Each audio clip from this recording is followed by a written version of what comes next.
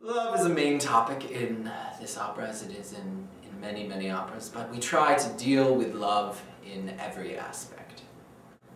There's romantic love, there's parental love, family love, there's how to deal with love when it's coming at you from all angles, there's the younger loving the older, there's the older loving everything, there's the gardener who loves his garden. Of course I believe in love. There are many kinds of love. Love is a many splendid thing, as they say. I'm just so full of love. I want to give my love. I have a lot of love to give. And there are so many people who need love.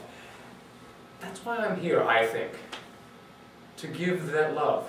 Love is really important in the opera, and we're really lucky because you get to see us on our wedding day kind of developing towards making that commitment to each other. And I think it's moving. I mean, I guess I'm a little biased because it's my wedding day, but You moved me. You know, you're quite the interviewer.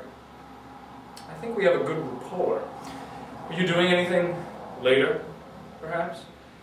I have an unopened bottle of Cavassier that I've been looking to break into on a special occasion.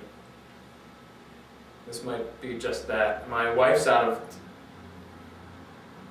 You know, on second thought, maybe we should just leave it at this, keep a professional distance, and maybe that's best.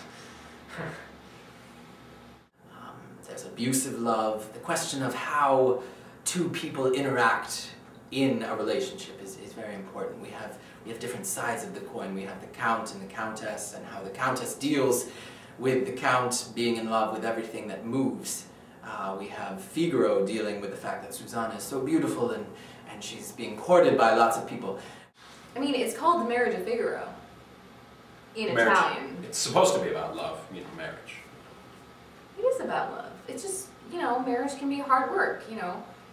You reach the end of the opera and everyone's kind of in their little poses and you're like, oh, they're done. But they actually have to go home and, you know, he maybe snores a little bit and,